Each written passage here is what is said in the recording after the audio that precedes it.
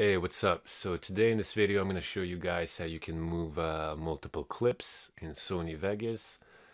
Um, so let's get started. First of all, you're going to have to import a couple of clips. As you can see, I have 3 here just for reference for the video. So if you want to move one clip, simply you have to just click on it like this and move it, right? Not rocket science. It's very simple. Now, if you want to move 2 clips, you would think that like just going like this, highlighting it, and then moving it, you clip it. I mean, move it, but that does not work. So I'm going to show you guys how you can move multiple clips at once. And what you're going to want to do is go down here, click on that selection edit tool, and then go like this, highlight the clips you want like so. And then now you still won't be able to move it because you could see this clip selection tool is on. So once you highlight them, go back down here and click on this normal edit tool.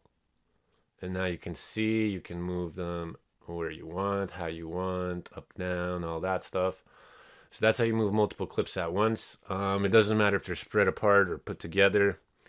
As you can see, I will take these, put them together like that. And now if I want to move all 3 of them, we're going to click that here again. We're going to go here, highlight that, go to the bottom, make sure we check our normal edit tool. And then there you go. You can move them left, right, whatever you want, up, down.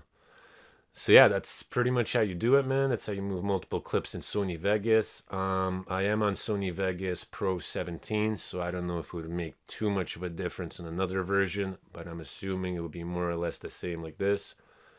So yeah, that's how you move multiple clips in Sony Vegas. I hope it helps you guys out. If you have any further questions, let me know. And make sure to subscribe to the channel for more videos like this and check out some of the music. All right, peace.